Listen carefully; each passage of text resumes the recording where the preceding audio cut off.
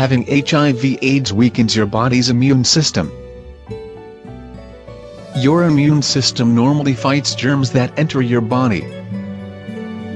When HIV/AIDS makes it weak, it can't fight germs well. This can lead to serious infections that don't often affect healthy people. These are called opportunistic infections, OIs. There are many types of OIs. Tuberculosis and a serious-related disease, Mycobacterium avium complex, MAC, are bacterial infections. Viral infections include cytomegalovirus, CMV, and hepatitis C.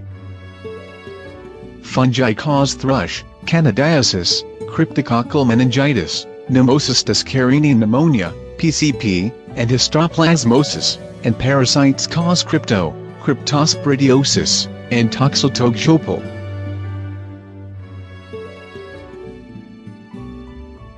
Having HIV/AIDS can make any infection harder to treat.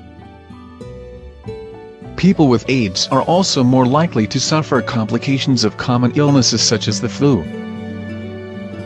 The good news is that you can help prevent infections by taking your HIV/AIDS medicines. Other things that can help include practicing safe sex, washing your hands well and often, and cooking your food well.